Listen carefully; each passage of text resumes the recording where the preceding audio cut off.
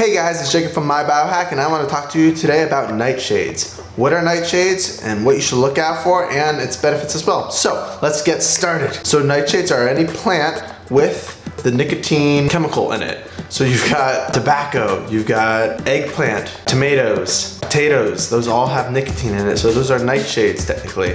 Now these nightshades, they're good because they've got nicotine, which is a stimulant, it can help with Parkinson's. Particles in it that help protect against the sun, against ultraviolet radiation. And they're also pretty freaking delicious. Last time I tried Italian food, I was not unhappy. Now, let's get into some of the downsides. Now, nightshades, they have lectins in them, and bad lectins. I'm talking about lectins that bind to the insulin receptor and lectins that cause inflammation, not some of the good animal lectins.